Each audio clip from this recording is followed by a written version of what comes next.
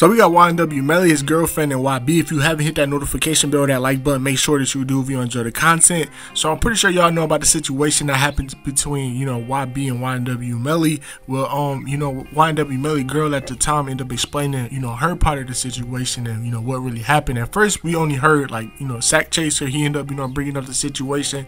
But after, a minute, she ended up bringing it up.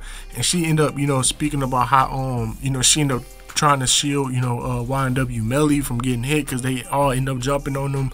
And then she ended up saying how the situation happened with YNW Melly losing his chain, and I guess one of them ended up taking it, and it all happened at like Atlantic studio. So they end up knowing about YB was there. They end up walking up to YB, and I guess Sack Chaser ended up saying something to YB. YB kind of acknowledged them a little bit, and then that's when the situation kind of broke out too. Jump in Atlantic Records, I think, in LA, was Atlantic Records, by NBA YoungBoy. Sort of has a scar across her back about this long.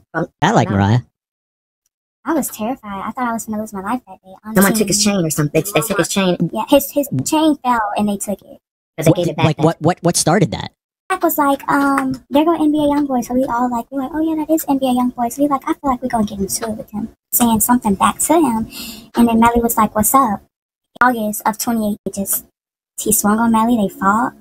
And then the guys started jumping in. Everybody just started jumping in. I tried to jump on top of Melly to like guard him.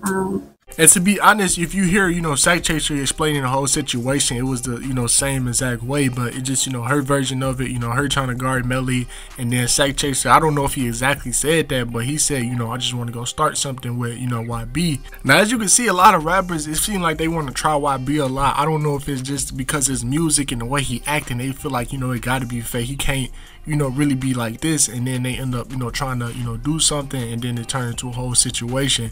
But y'all let me know in the comment section how you feel about it. Make sure you guys like, comment, subscribe, hit that notification bell, and I'll see you in the next video.